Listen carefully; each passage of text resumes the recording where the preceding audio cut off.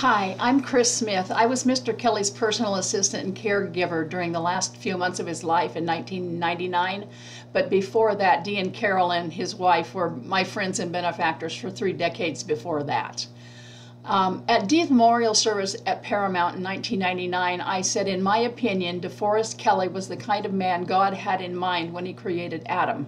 If this sad old world was more heavily populated with DeForest Kelley types, it would be the paradise we all wish it was.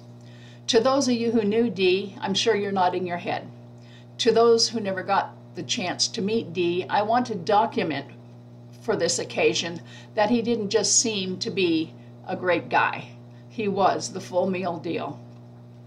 For this first anecdote, I'll paraphrase something from my book, DeForest Kelley, Up Close and Personal, A Harvest of Memories from the Fan Who Knew Him Best.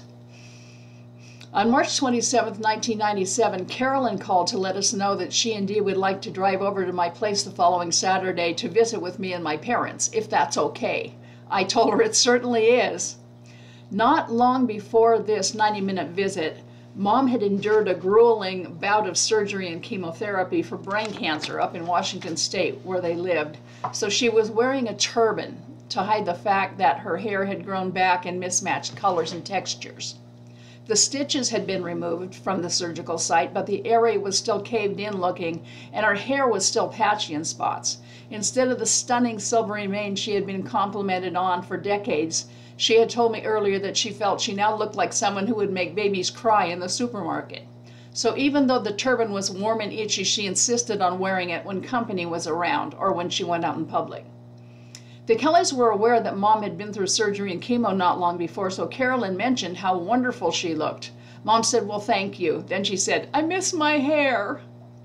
Carolyn said, "Don't worry, it'll be back, better than ever, maybe even curly." Mom hesitated briefly and then responded, "I don't normally do this, except around family, but I feel comfortable with you. Let me show you how my hair is coming in. Then you'll know why I wear this turban."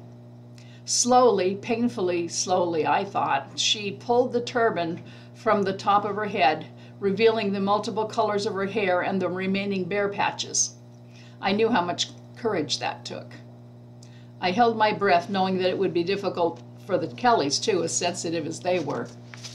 Dee stood up then and adopted a McCoy-like stance and authority, but he was still authentically Dee. Then he walked over to where she was sitting and said, "Yes, let's get a good look at you. It's time for your physical." Mom stood up. Dee embraced her and held her for a long moment. Then he gently pushed her out to arm's length, gave her the once-over, head to toe, and proclaimed, "You are a beautiful woman, Dorothea, and you're going to be just fine." I never loved DeForest Kelley more than I did at that moment. Mom melted, hugged him again, and responded gratefully, "I know I'm going to be fine. I wish all you people would stop worrying about me." Mom left the turban off a lot more often after that visit. DeForest Kelley had told her she was beautiful and that she was going to be fine. And that was the only prognosis she was prepared to believe.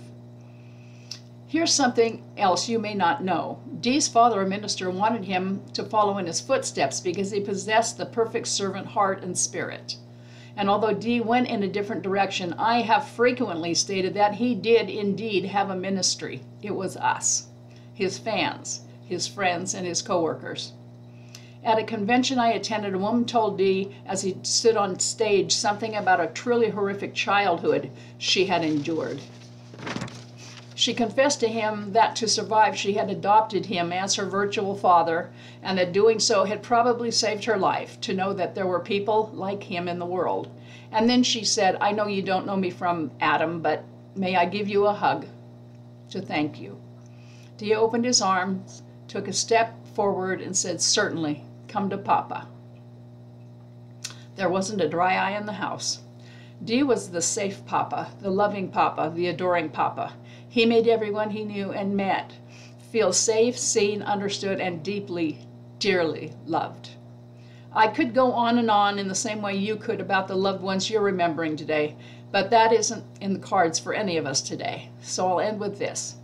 Decades ago, when the big three of the original series were asked if they'd go into space if given the chance, Dee responded enthusiastically in a heartbeat. So that's why I reached out to Mark Lee and Celestis to see if donating a lock of Dee's hair to this glorious endeavor would be welcome.